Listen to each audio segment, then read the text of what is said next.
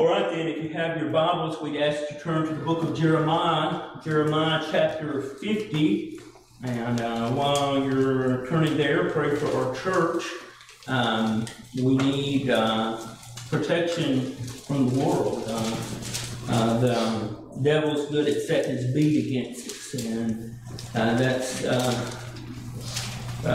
his business. That's what he likes to do. Jeremiah chapter 50, in the very first verse. The Bible says, "The word of the Lord spake against Babylon and against the land of the Chaldeans by Jeremiah the prophet, declaring among the nations, and publish, and set up a standard, publish, and conceal not. Say, Babylon is taken, Bel is confounded, Merodach is broken in pieces, her idols are confounded, her images are broken in pieces." Let's pray. Dear Lord, we thank you and we praise you for your goodness and your watch care to our church. Lord God, we praise you for that. We pray for the ministries of the church. Lord, we pray for Jarrett, and we pray for Brother Kenny, Lord, that you would put them in places, Lord, where that they can be of service to you. We pray for the potential opening in West Tennessee. God, we pray that you would bless that. No doubt those people need to hear the true gospel. Bless in what we do and say tonight. We'd be faithful to give you the praise for it. For it's in Christ's name we do pray. Amen. Now, somewhat familiar verses of Scripture. Jeremiah isn't exactly the encouraging prophet. Time and time again, he pronounces judgment against Israel, and judgment against idolatry, and judgment against sin. Now, if that makes you hallelujah, then Jeremiah is a good place to read. But if we'll be honest, most of us don't like it because it hits too close to home. Right. And that is the problem. And so, as Jeremiah is beginning one of his final addresses to the nation of Israel, he begins to address a very common problem that's always been among God's people, and that's idolatry. Idolatry is a very real thing. Even today, we think we've pushed it aside. We think that we're not involved. But this is what I have found: the biggest idol you face is when you look in the mirror every morning to fix your hair, because you like things your way. You like things to always go your way. You like things to be in a nice way toward you, and that is the worst idolatry there is. And so we as the Lord's people, you know what gets rid of idolatry? Being genuinely humble. Mm-hmm. Now, we can all play humble, can't we? Yeah. But when it's genuine, it goes a little deeper, don't it? We as the Lord's people, you know what keeps people from following the will of the Lord? Not being really humble.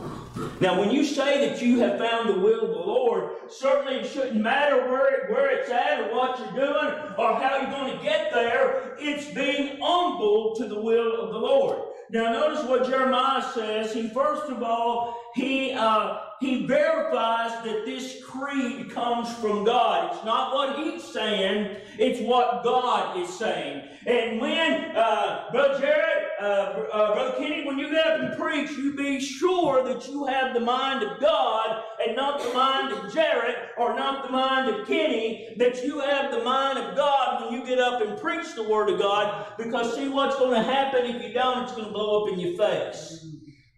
You know what? I've been doing this long enough. I'll admit, a couple of times I've got up with my bead set on somebody, and you know what happened every time? I'm the one that's become the laughing stock. So if we approach the pulpit with humbleness, God will bless it every time. He's faithful to do that. So with the mind of God, he addresses a number of nations. First of all, Babylon. I believe that to be the Catholic Church. It was a type of the Catholic Church. It started out as a real nation, but you will see the judgment of the great whore in the book of Revelation, that she's addressed again. Now, what Babylon is the very symbol of is idolatry itself.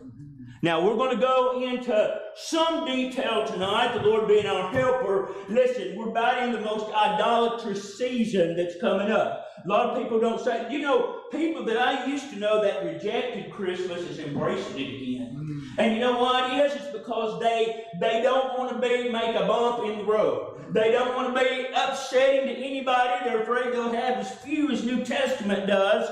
But you know what? That's an idolatrous season, and we need to treat it as such, and we need to teach it as such to the third and the fourth generations. Listen, we don't have anything to do with that. We don't need to say it's okay, and not be embarrassed to say that. You know, a lot of people are embarrassed to say, "Hey, I don't celebrate Christmas." We ought not to be that way, have we? Right. And so we see as the Lord's people that idolatry comes in many pieces and forms. And the word that the Lord spake against Babylon and against the land of the Chaldeans by Jeremiah the prophet, declare ye among the nations and publish. See, the idea of a missionary spirit is not new, is it? Even way back to the days of Israel, they were to preach the Word of God. They were to get it out. They were to publish it. You know, a lot of people say you had to be born a Jew. You know that's not true. People could convert to Judaism. They had to go through the circumcision, and they had to embrace the law, but they could become Jews if that's what they wanted to do. And so we find then that God's people were to be a separate people from the beginning. You know, a lot of people wonder why I harp on that so much. Well, that's always been the standard of God's people, to be different than the world. To be different and set apart and separate from this present evil world. And so he begins to tell them, declare ye among the nations, publish. It means get the word out, set up a standard. Now, what is a standard? That's the benchmark for measurement. In our system, in our United States, at least for now, we have an English method of measurement. It has inches and foots, and it has yards, and it's about gone. You know, I never thought I'd live to see the day in nursing, but larger hospitals and measures our temps in Celsius now. And I have to get out and try to remember what Miss Link told me about the conversion table, because see, I still think it's Fahrenheit. But there's a measurement for everything, is there not? We as the Lord's people, we're missing the mark. We're being driven by the wrong thing. We're being driven what we measure as success and not what God measures for success. And we need to get back to that standard, what He has set up, what He has said, this is right and this is wrong. You know what? Killing your babies is wrong. Men marrying men and women marrying women is wrong. Them sodomite couples adopting children and bringing them up in that mess, you know what it is? It's wrong. There ought to be a standard against that. And you know, at one time there was. But we've let it go. It's about gone. And you know, this all comes, and this is why I'm such a homeschooler advocate and Christian school advocate, is because it always gets back to schooling. Yeah, that's right. It really does. It's what you're taught. It's what is you get. And listen, when they spend 7 hours a day in a public school and only 3 or 4 of you at night before they go to bed, listen, you ain't got the time to set the standard. That's right. Amen. There's 9.5 hours in the day, right? And so then we as the Lord's people, we need to understand and know that we need to have a standard among God's people. Then he says, after setting the standard, publish that standard on our website, on our Facebook page. There is a statement of what we believe here at New Testament Church. You know why we got it on there? We want to set the standards. And if you don't want to embrace that, the best thing you can do is not come, right? And that's not real popular teaching, but that is what Jeremiah was saying. Let's set a standard and let's stick to it. You know, it wasn't too awfully long ago when most of the churches in our assembly, in our fellowship assembly, pretty much believed exactly what we did. And not only did they preach it, they practiced it. Yeah. But not anymore. And you know why? They're afraid they're going to lose a few dollars. And what we need to do is practice. Practice, practice, practice. And so Jeremiah says we need to get this out. We need to publish it. And that's whether through speaking or writing or via the internet or whatever. Let's get it out there. And so then he says, conceal not. You ever had the impulse to not say anything, just to let it go? Because see, that's a lot easier than saying, you know what, that ain't right. This is what the Bible says. You know, I had a friend the other day, dear friend at work, probably one of my favorite persons that I work with. And I had made a statement about sodomites, and it was on my Facebook page. He goes, oh, you better not do that, you'll lose your job. And I said, well, I was looking when I found this one. And his eyes got about that big. See, they're so trained, young people are so trained that they would never imagine giving up a job for what they do. That's right. But we need to get back to that, don't we? Yeah. And so we find that in the Word of God that Jeremiah emphasizes to the people, set the standard, stick to it, and preach it. Say, Babylon is taken. It's gone. It's captured by somebody else. It no longer exists. Babylon is taken. Baal, or also called Baal, B-A-A-L, Baal is confounded. Merodach is broken in pieces. Her idols are confounded. Her images are broken in pieces. In other words, the idolatry of these nations are completely gone. Now, to get rid of idolatry, and this all did come to pass just like Jeremiah predicted, to get rid of it, you got to know what idolatry is, don't you? You know, if you're all caught up in clothing, be careful what you wear. And listen, you don't have to have nice clothes to be caught up in it, do you? You can look at time, man, I really wish I had what she had. That's idolatry. You can be wearing a potato sack and still be idolatrous. And so then we as the Lord's people, what we need to do is identify in our life what is that idol that we worship, that we want more than anything else, and is it in our way? And I would say most definitely it is. Now, look with me in 2 Kings.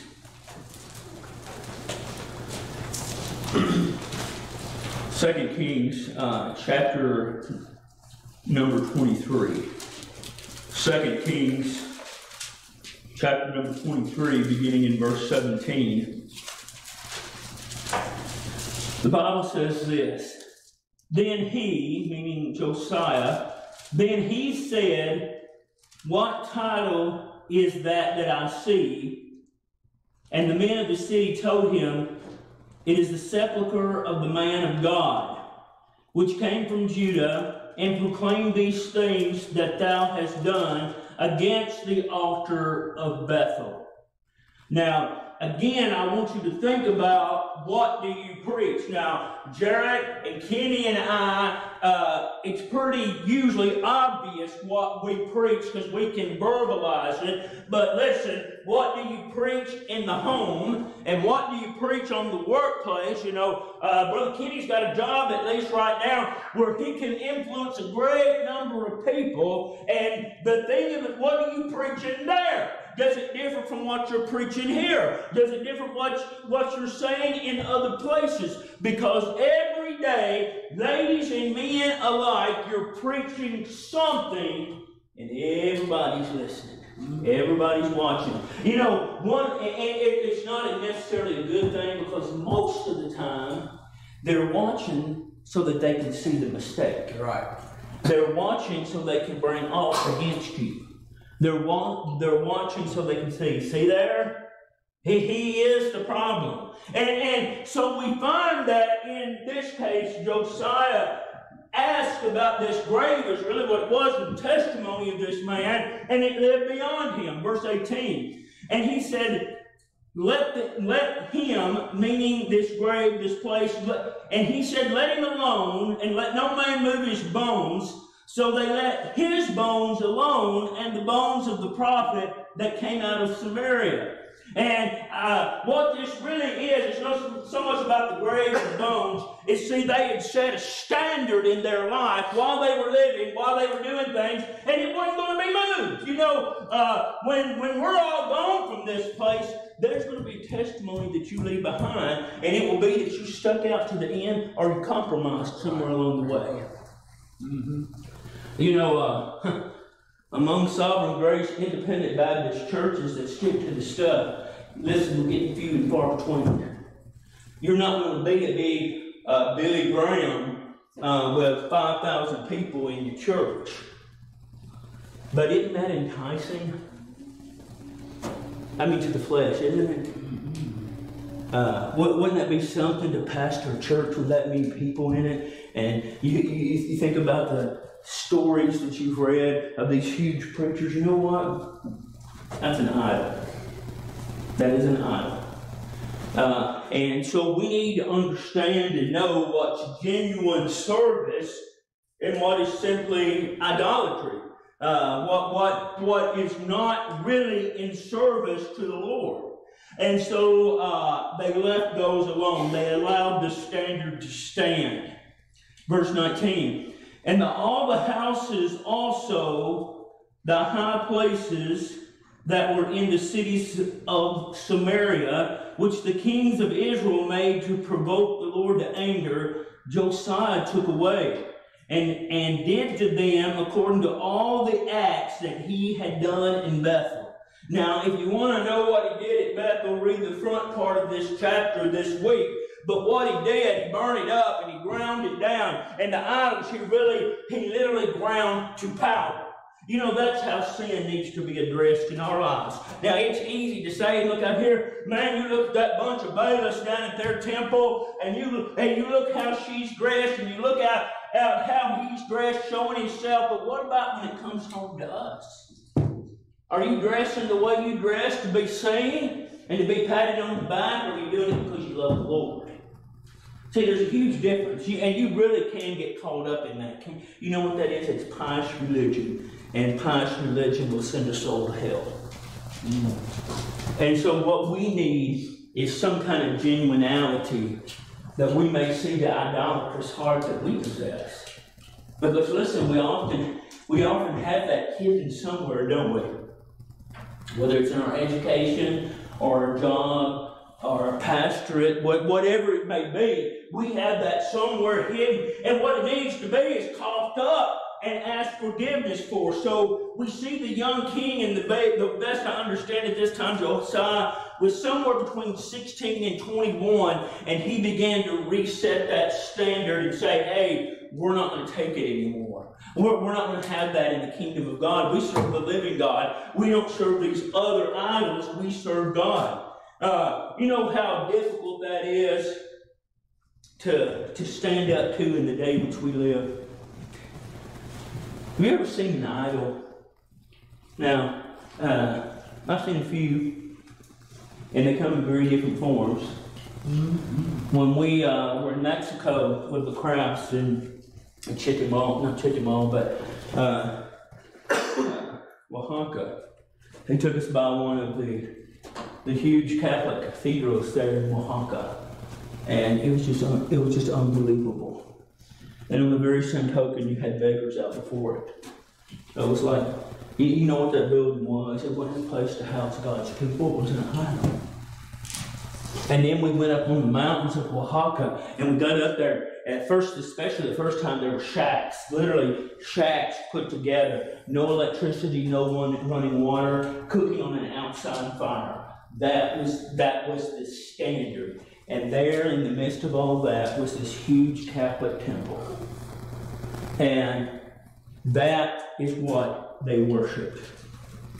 Now, anybody here, besides a gospel concert, ever been to a concert? Now, unfortunately, I have to say that I have. And looking back, it was sickening. I won't say all the groups that I went to see, but they were ungodly. And looking back, I see that that was the most idolatrous event that I had been to. And probably the worst one was Motley Crue. And y'all can Google that when you get home. But, I mean, people just going crazy. I mean, you would think they were in the presence of the Almighty. And they were burning incense to Baal in more ways than one. And that's an idol, is it not? Is that not an idol? Absolutely it is. You know what Elvis Presley was? He was an idol. And we need to understand that in our life. You know, and I've seen this too, even among Southern gospel groups, that people worshiped as idols. One guy that I love, that I've seen people take it too far, is Big Jam Hamill. He's gone on home to be with the Lord, but they were just crazy, and he was a very kind man. Adam told him to shut up one time. I was like, I don't know what he said. And, but he's like, and so when you begin to think about removing idols from your heart, it don't have to be a thing. It can be a person. It can be an individual that you respect so greatly that you know, there's a great deal. There's not much difference between respect and worship, is there? And sometimes we cross that line. Individual that you love so much that you begin to take them over other things. And so we find this young child king comes in, makes a standard, and says, we're not going to do this anymore. We're not going to follow in these ways. Verse 19.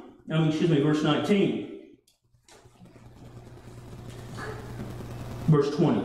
And he slew all the princes and the high places that were upon the altars, and burned men's bones upon them, and returned to Jerusalem. Now, I want you to see, not only did he take care of the idolatrous places, he had to take care of the idolatrous people. You know, some people are in such a big enthusiasm to get people in, they'll compromise their standards. You know what? That's not getting rid of the problem. That's making you a compromiser. Mm-hmm. You know, we should not accept what the world has to offer. If they don't believe it, let them go. Amen. You know, that's hard stuff, ain't it? And, you know, I think the worst thing about Armenian teaching is to judge yourself by your numbers. I mean, look around. I'm 21 years into this work, and look around.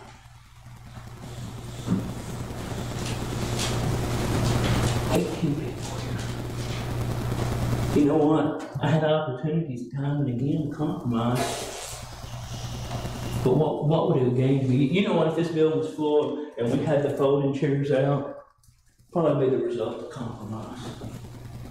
What we need to do is stick to the standard. That's all that Jeremiah said, was set a standard. And not only set a standard for your church, set a standard for yourself. Mm-hmm. This is what I'm going to stick with. This is what I'm going to do. And if I have an idol within my heart, would God that I cast it out even tonight. That's what we should do. Verse 23, but in the 18th year of King Josiah, just an 18-year-old boy, but in the 18th year of King Josiah, wherein this Passover was holden or held to the Lord in Jerusalem, moreover, the workers with familiar spirits. Now, it's not in there anymore, and I don't even see the Stewart Houston County Times anymore, because I got right with God and just get the Stewart County Standard and leave that bunch to themselves. And, but y'all remember when we were kids, the horoscope was in there. And, man, I've seen people just, and I don't even know what I am. You know, I know it's something about, it ain't exactly the month of the year, but it's just some kind of foolishness. And man, they took that for gospel truth. You know what that is? That's a type of witchcraft in the Word of God. It should not be named among us. And you know, even further than that, we shouldn't embrace it and say it's okay. We shouldn't say, hey, you know, that's just it's foolishness. It won't hurt nobody. Yes, it will. It will cause them to set the wrong standard. It will hurt them. Moreover, the workers with familiar spirits and the wizards. Listen, if you don't think witchcraft is a real thing, wake up and smell the roses. It's morning, because listen, witchcraft is just alive in Stewart County, Tennessee, as it is in Atlanta, Georgia. They're all over the place, and what we need to be is acutely aware of them, so when they walk in, we'll know who they are. See, we got to set a standard. You know, we just got through Halloween. That's the most ungodly thing that you could ever imagine. We don't need to be named among God's people at any time. I've told you many of them, but I know Brother Kenny hadn't heard it when we were in school at Martin. At lunchtime, my freshman year, me and Donna always met. Adam was already born, and we'd go eat lunch together. And one day I came down from my English class, and Donna was sitting there. There's a fellow there talking to her. Don't talk to anybody. And he had on a black top hat, but it's kind of leather. Had an earring in one ear, and she had the baby in there. And he said, what sign was he born under?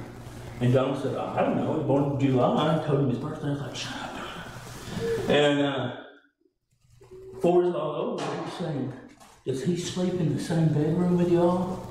And I took down by hands of cloth. See, and that was October the 15th. See, we don't realize the reality of the jungle. They was wanting that boy. And that was 30 plus years ago in little Weakley County, Tennessee. It wasn't in New York City. See, we need to be acutely aware of how people are out there, don't we? And set a standard. You know, it's not a popular thing to say, hey, I believe in witches and we're not going to have any part of that. People think you're stupid. But you know what? We've got to set a standard of some kind, don't we? But we say, hey, that's not right. That's not the way it ought to be. And so we find that in setting this standard, many times you're going to ostracize yourself from other people, and you're going to find things within your own heart that you would that you certainly need to get rid of. Notice what else. And the images. Now that's the season we're approaching. You know what, of all the images that are out there, the one that the Catholic Church produces that detests me the most is Jesus on the cross. Right. Listen, he's not on the cross, he's not defeated. He is not defeated, he's victorious. Amen. He overcame death and the grave. He's up there sitting at the right hand of the Father until something really good happens and someone stands for his name, and then the Bible says he stands up.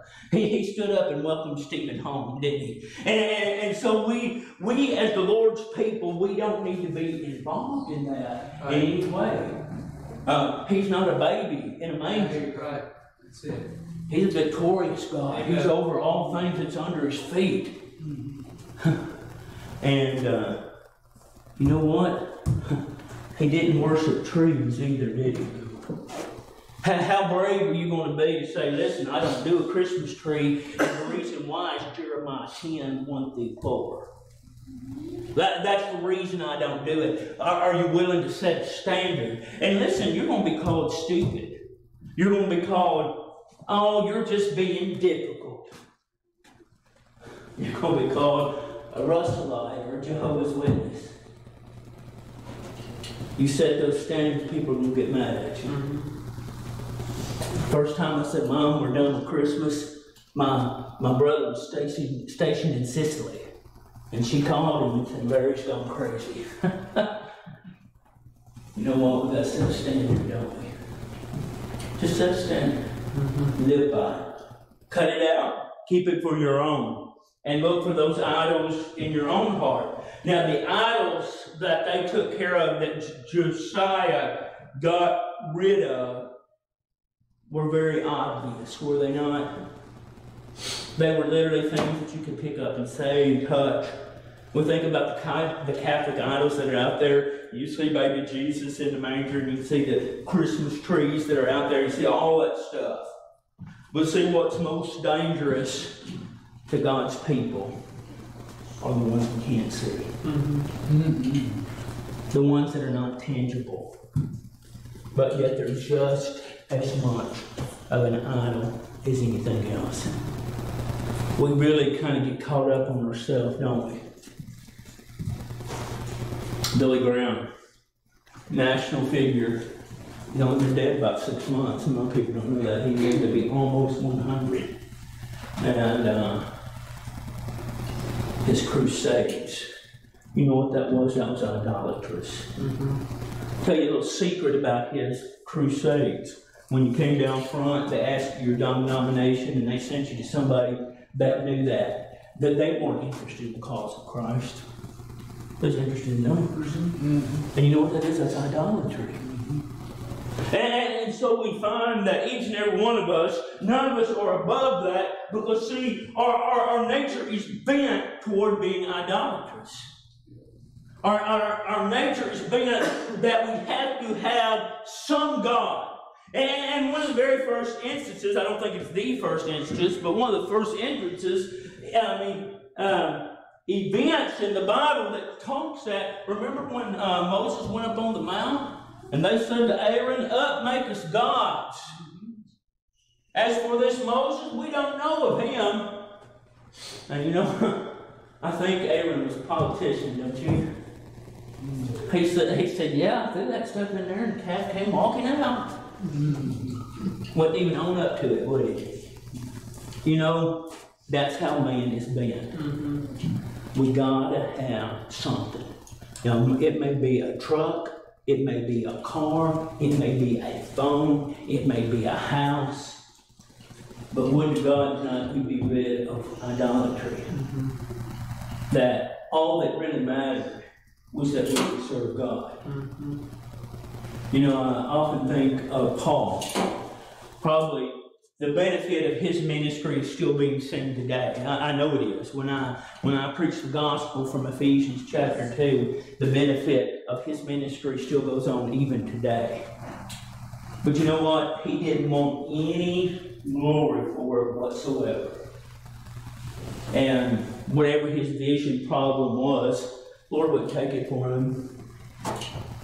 And he even said, I'm glad he didn't. He says, if someone has glory, if someone to glory with, do I not? Mm-hmm. And so what we need to be very, very cautious of is our ministry becoming an idol. That's something that we worship. I fully believe that's why Paul was a tent maker. When all the chips were down, just like me, I can go and take care of some old person somewhere and get by for me and my family.